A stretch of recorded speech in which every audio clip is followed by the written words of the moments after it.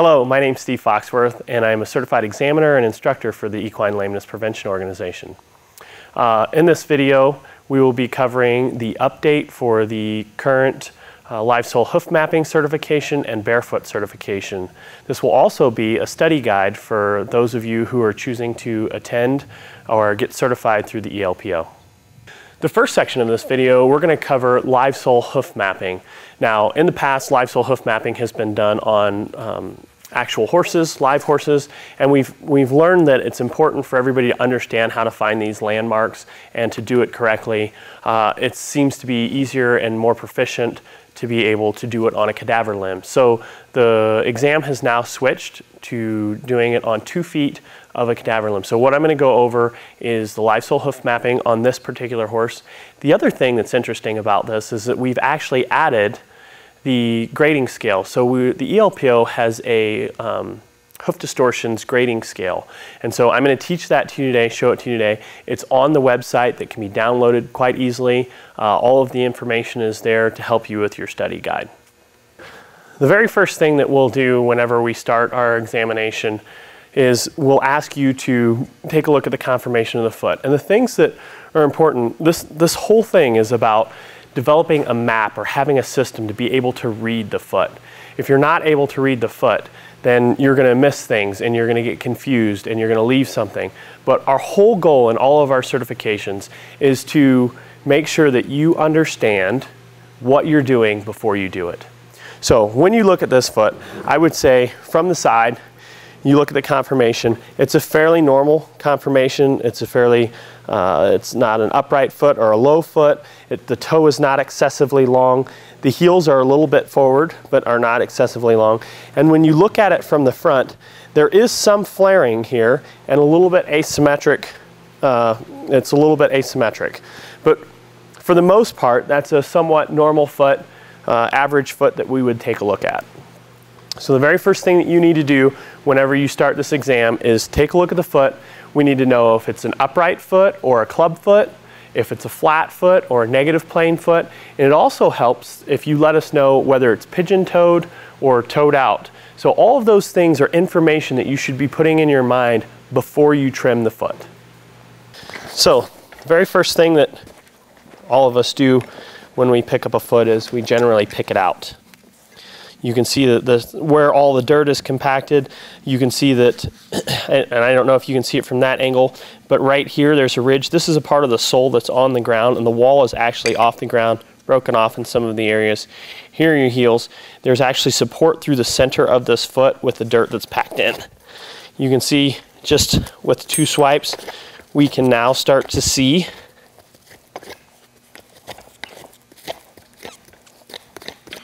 our frog.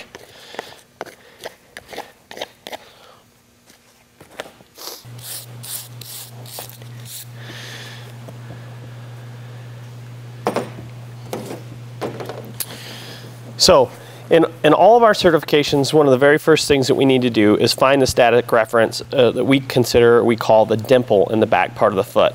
Now, sometimes you need to clean this up a little bit. You can see I just grabbed this loose tag, pop that off. You want to be able to see this V very clearly. There are 3 ways to find the dimple in the back part of the foot. One is looking at the V in the back part of the frog. The second is there is a little slight indentation right here and right here that your thumb will fall into. When you have that V, just on the inside of that is what you're looking at, the apex of that, not back here. It is just inside, okay? The other thing that we're looking at is where the heel and the frog meet on either side. Now, those lines generally line up with all 3 marks, and you have what we call the back part of the foot, the dimple, our starting point, our static reference that everything goes off of from there. So in the ELPO distortions protocol, the hoof evaluation protocol, we're going to assess 3 things, or 4 things. We're going to assess the frog, we're going to assess the bars, we're going to assess the heels, and the toe length. So after we found our dimple in the back part of the foot, It's our starting point to help us find our central sulcus.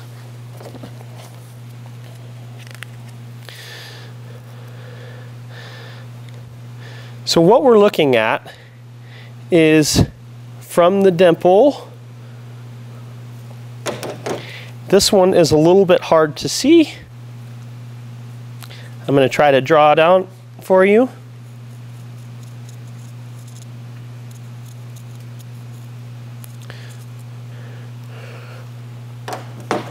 You can almost feel the frog start to, the central sulcus start to come up and comes to a point. So we'll take the length of our central sulcus and we'll double that, and that should be our true apex of the frog. Okay? Now, we'll make a mark where that is.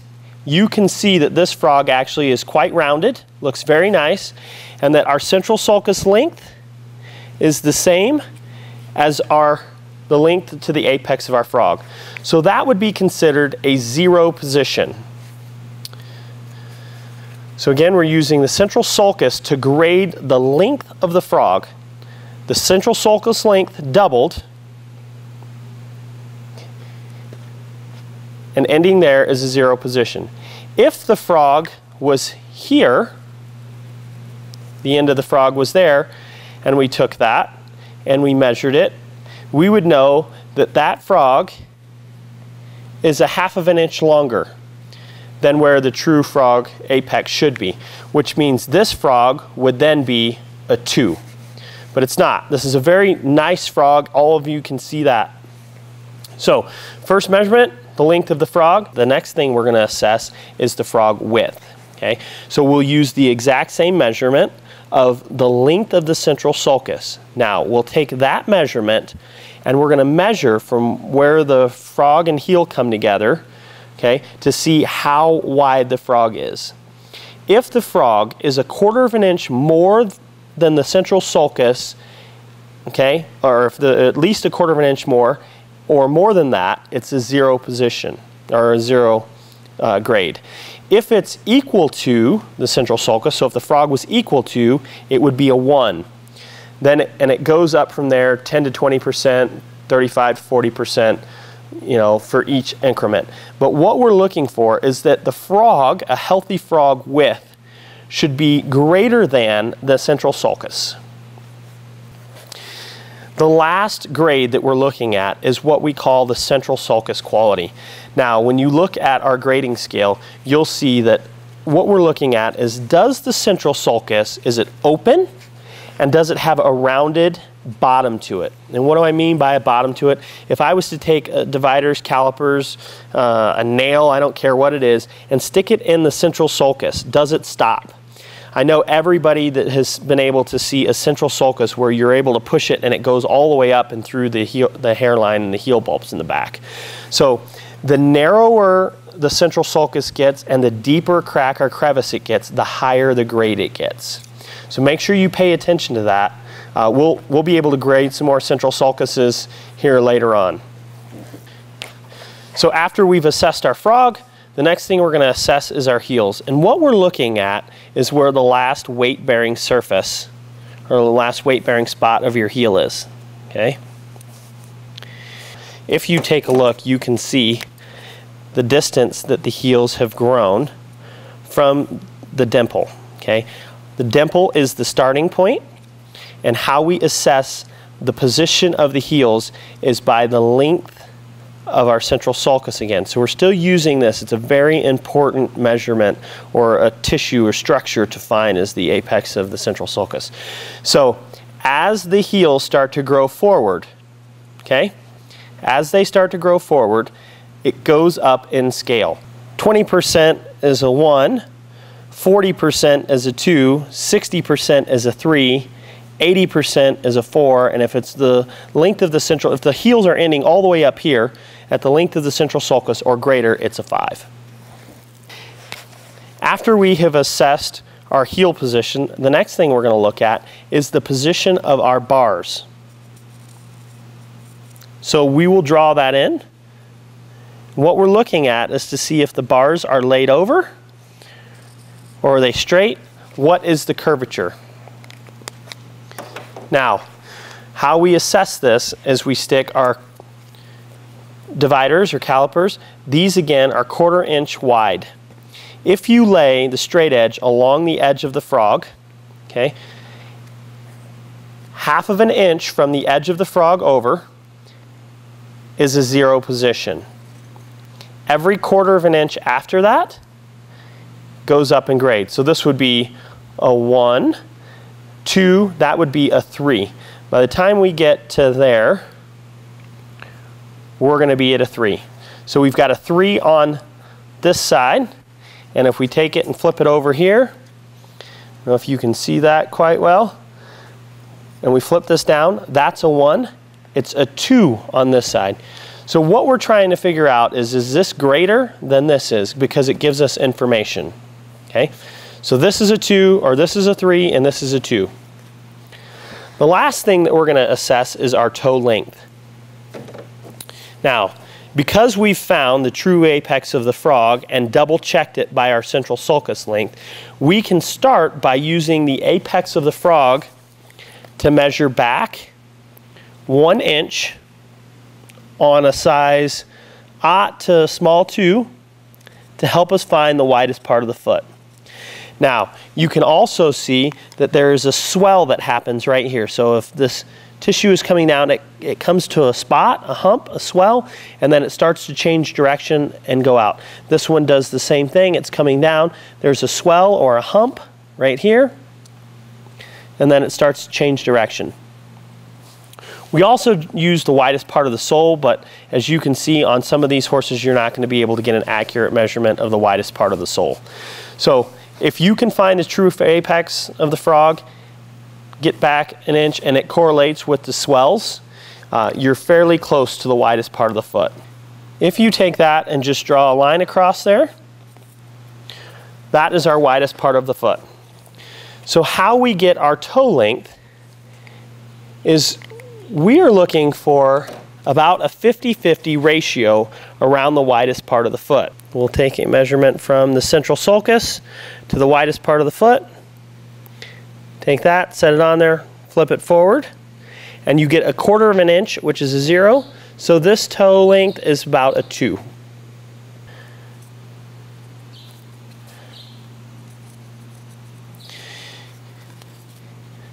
A 1/4 of an inch beyond that is a 0.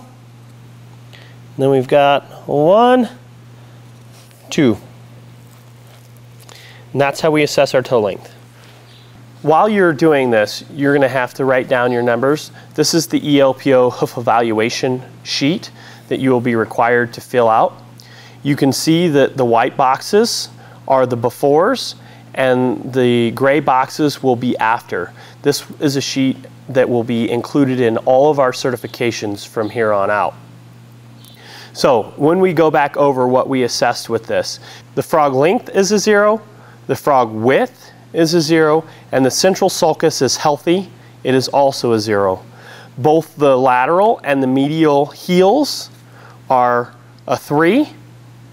The lateral bar was a 3, the medial bar was a 2, and the toe length was a 2. After we've assessed all of our distortions, the next thing we're going to do is go into the live sole hoof mapping. So how we do that is we need to first start by exfoliating the foot and removing any of the chalky material until it becomes waxy. And what I'm talking about is you can see that there's chalk here as I go to pop that until the sole becomes waxy.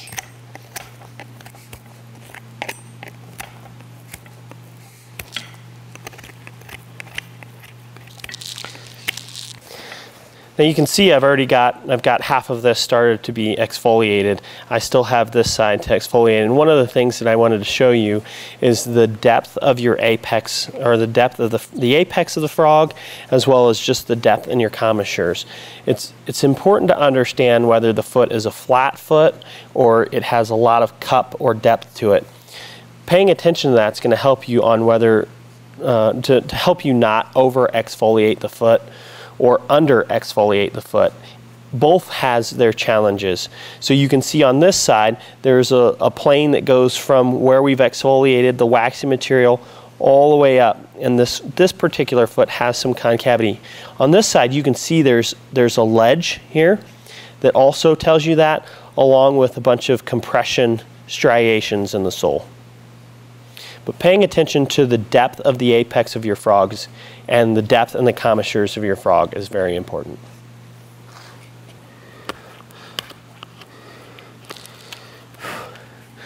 Just trying to get a clear picture of the lamina.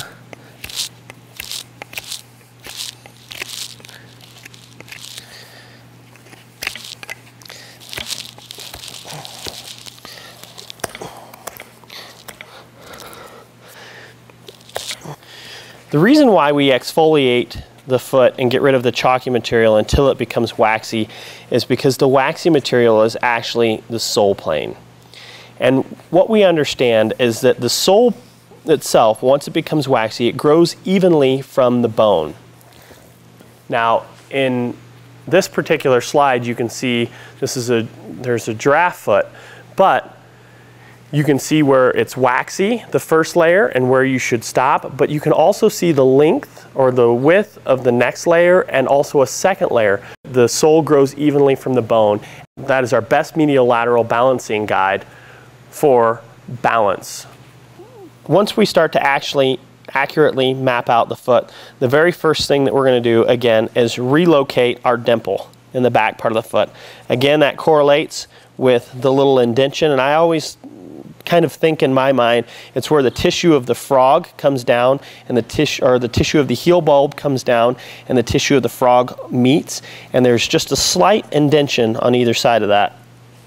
So we'll relocate our dimple in the back part of the foot. Okay.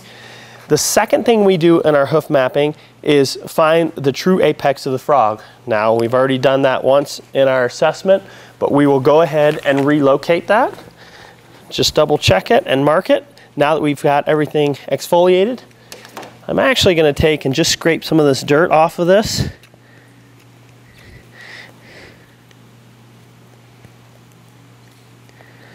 And see if I can actually see where that tissue changes. So the tissue changes right there. But we'll take the length of our central sulcus, double that, and now we've double checked our true apex of the frog. Right there. Now, first thing, dimple. Second thing is a true apex. There's two ways to find it. One is where the tissue ends. Two is double checking it with the central sulcus. The third thing we're going to do is find the widest part of the foot. Now on this foot, it actually shows you quite easily some of the landmarks. It's really a good foot to map to show you. The first thing that we're going to do to help assess that is measure 1 inch back from the true apex of the frog. So 1 inch back from the true apex of the frog is right here, which is really interesting because if you look at the lamina and the striations of the bar, as it comes down like this, the bar terminates here. Boom. Same thing with this one on this side. It comes down right along here and terminates there. So the first measurement is 1 inch back from the true apex of the frog. The second assessment is where the termination of the bars are. The third thing that we look at is the widest part of the sole, and it's really important that we try to measure this and mark right on the edge of the sole and not the edge of the wall. The reason for that is because the wall stretches, flares, cracks, it does all sorts of things once it is distorted and grows beyond the level of the sole. So the interesting part of this is that once we've drawn the sole wall junction right on the edge of the sole, you can take the wall out of this and look at how symmetrical that foot is. Symmetry, we're finding, has a lot to do, and once we've found the balance of the foot. When you put the wall back in there, though, you can see it's flared here, stretched here, and stretched here. So this line helps us with the widest part of the foot, but it also starts to draw your eye to the symmetry. If we were to cut this thing in half of this side and this side, if you take the wall out. So by using the widest part of the sole, what we'll do is we'll take and lay our rasp down evenly and slide it across until you see the widest part of the sole, and we'll make a mark, which is about right there. Do the same thing on both sides.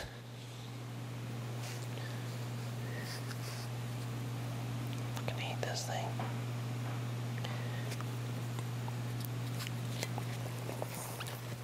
One inch back from the true apex where the bars terminate and the widest part of the sole.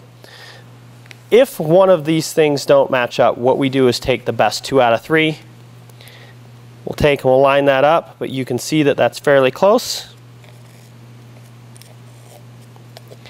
And there is our widest part of the foot. The fourth thing we do is measure from the widest part of the foot 1 3/4 inches for the tip of P3. And 1/4 inch past that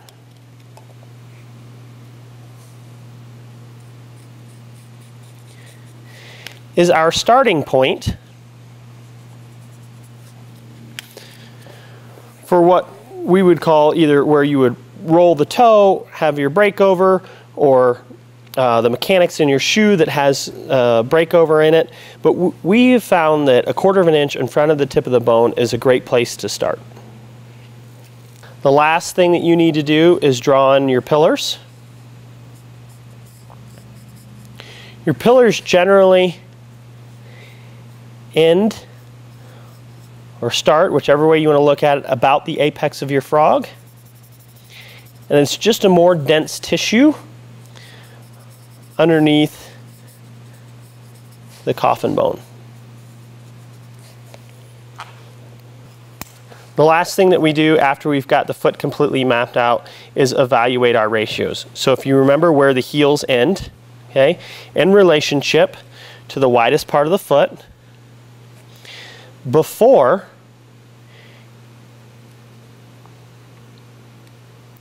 we have about 1.25 inches to the front of that foot, we have 3 inches. So it's more than 2 times in front than there is in back. If you do the same thing on this side, it's about the same. 1.25 inches to 3 inches. After we improve our ratios and get our heels to a 0 position, we're looking to see if we get the heels to a 0 position, will we be at least 50-50? And the answer is yes. If you do this measurement and you flip it forward and you cannot achieve at least 50-50, if you are ending ahead of that, you need to go back and revisit your map. And that is our live sole hoof mapping certification. That's the process that we're going to go through, so remember to evaluate your distortions, exfoliate all of the chalky material until it becomes waxy, and then draw your map on there. If this is something that you want to do, or you want to go through the certification process of the ELPO, it's really important that you take the time to practice this on as many feet as you can. Do a foot a day. It doesn't take that much. If you're going to come and it's a month away, do a foot a day. You'll show up and it'll be easy for us to help you through some of the things that you may not understand. The purpose of the live sole hoof mapping is so that we can recognize and start to assess the current state of the hoof when we pick it up, and it gives us a map of where to go and what to do, what to take, and to assess the overgrowth. Because really, hoof distortion or hoof capsule distortion is just overgrowth. So hopefully this is helpful, and we hope to see you soon.